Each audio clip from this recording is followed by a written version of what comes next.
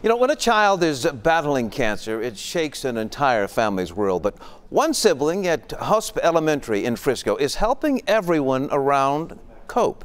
Here's Channel 8's Teresa Woodard with tonight's WFAA Original. A big wave is coming. Stand up. No day in kindergarten is complete without story time. What a great day. And snack time. Okay, 30 more seconds.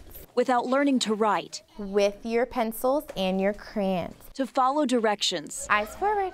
And to make friends. What was that? Of all kinds. He's Eli. Pop.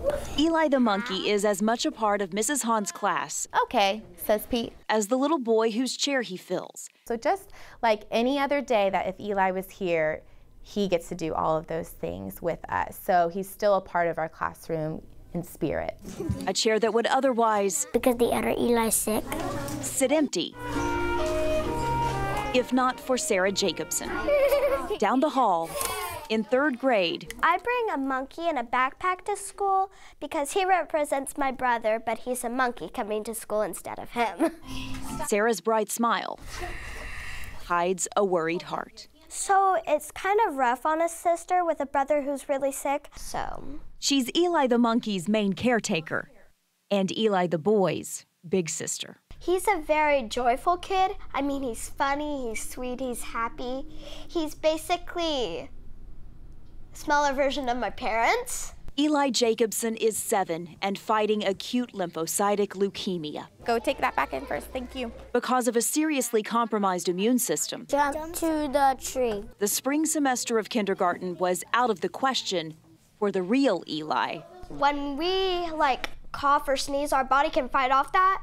But with Eli, that's another story. He has a hard time doing that. So the stuffed one. He's basically like a second brother. Monkey says thank you. Became a stand-in. Yes, it is. Helping a 7-year-old battle. I want him to know that everyone at school, they love him and that he's being supported. I want him to know that he's not being left out and that Monkey here is taking his place.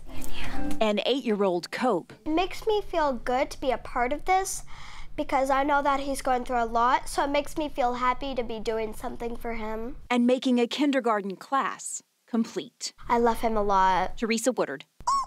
Monkey says that he agrees. Channel 8 News. Eli Jacobson's prognosis is good. He is currently undergoing treatment. His family, his school family, hope he is able to return to class sometime during his 1st grade year.